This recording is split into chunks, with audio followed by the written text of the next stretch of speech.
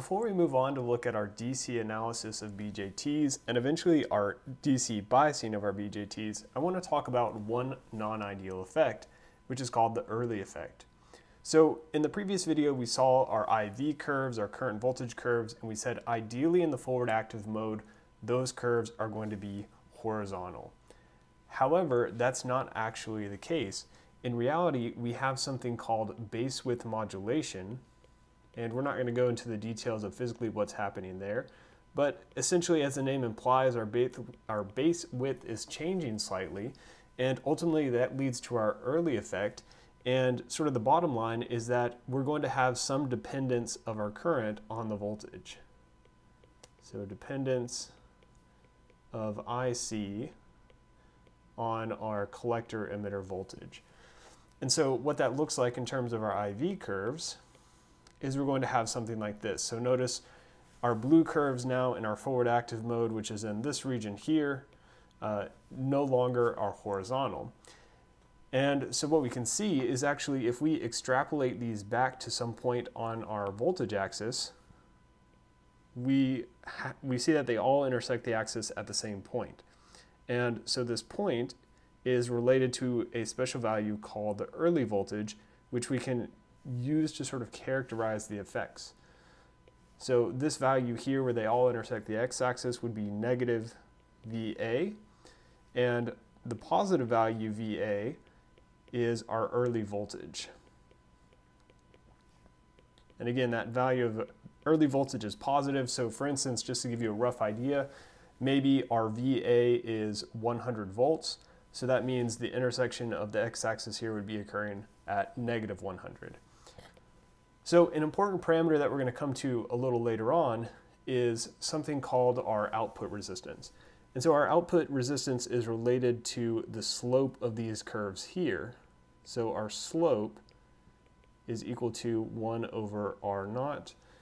And we're going to come up with sort of a more exact equation for our R naught by considering sort of an adapted equation for our collector current. So our collector current before we said was IC is equal to IS, some reverse saturation current, times the exponential of VBE divided by our thermal voltage VT.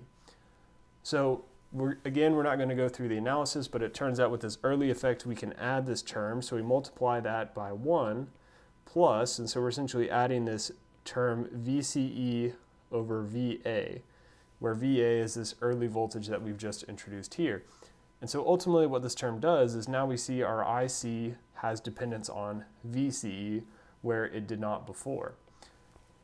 And so if we want to find an expression for the slope of this curve, what we can do is we can say, well, that's just the partial derivative of our current with respect to that voltage VCE.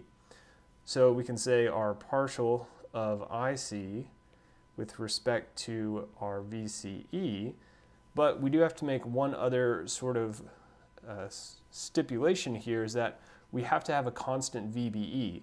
In other words, we have to be on one of these particular curves because we notice that the different curves have different slopes. So we're going to limit it and say this partial derivative for some constant VBE. And so what we could do is if we take the derivative of this up here and we call this our ICQ, and we'll get to it sort of more about that a little bit later, but that's going to be our quiescent collector current, we could say that this partial derivative is equal to 1 over R naught by definition. So just sort of from the slope definition here, so combining those two equations, what we get is that our R naught is equal to approximately our VA divided by our ICQ. And again, our ICQ, we'll deal with this a little bit later on, but this is something called our quiescent collector current. We can think about that as sort of our standard value of our collector current prior to considering that early voltage. So we're going to come back and we're going to deal with this output resistance a lot more in a later unit where we're looking at BJT amplifiers, but I think it's important to introduce here when we're talking about our family of IV curves. There are a couple other non-ideal effects that we're not going to mention in the videos, or not cover in the videos rather, but I do want to mention at least in passing. The first one is leakage currents. So of course we have various types of leakage currents in this device that we've sort of neglected as a first order approximation. And then similar to what we saw with our diodes, if we push the device too hard, we can break it. So there are various methods or mechanisms of breakdown. So we have various breakdown voltages. And so if either of those things are of interest to you, you can look on pages 298 to 301 in the textbook to go to a little bit more of an idea of what's going on with those. But for our purposes, we're going to be good with just this early effect, and in the next videos, we're going to move into our DC analysis.